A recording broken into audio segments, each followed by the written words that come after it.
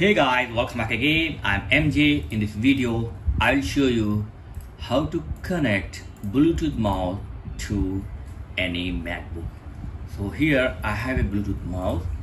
So this is a 2-in-1 mouse I have bought. You can use this mouse as a wireless. Wireless means it needs a receiver. Okay, here is a receiver, and it also has the function that can be connected via Bluetooth. As you can see here, it's showing the Bluetooth 1, Bluetooth 2 and the wireless. So this is a 2-in-1 mouse.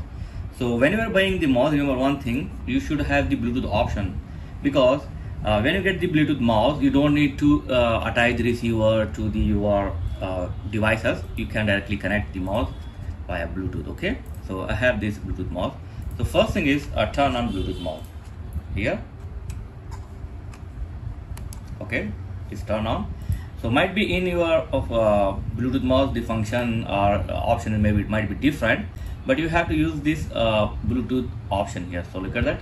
Now Bluetooth 2 is selected, and if you want you can press this button to select the Bluetooth 1, or you can select the Wi-Fi, that means wireless. Look at that. So I am going to select the Bluetooth 1, and after you select the Bluetooth 1, the light will be start to blinking. That means your mouse is ready to pair. So now in your MacBook,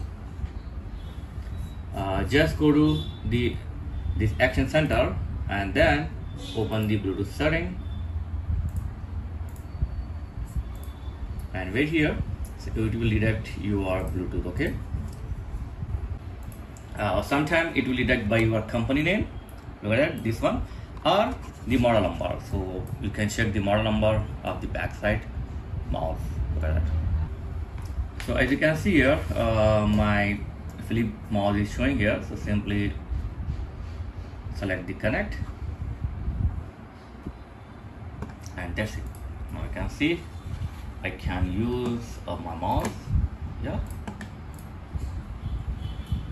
Look at that. Yes.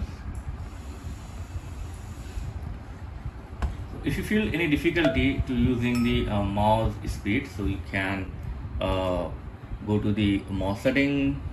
Sorry.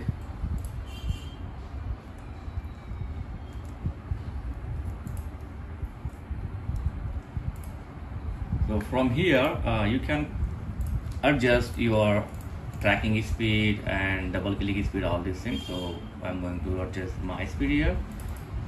So set the speed as per your requirement, and that's it. Yeah, now it's working fine. Yes. Yeah.